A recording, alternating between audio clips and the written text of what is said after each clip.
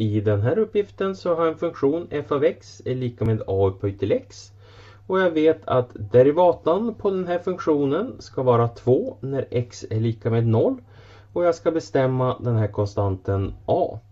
Så det första jag gör är att jag måste ta och derivera den här funktionen med avseende på x. Så a det är en konstant och då får jag a upphöjt till x multiplicerat med ln a.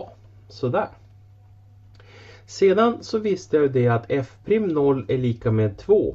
Det vill säga när x är lika med 0 så blir alltihop det här 2. Så att då sätter jag in det här a upphöjt till 0 multiplicerat med ln a. Det ska vara lika med 2.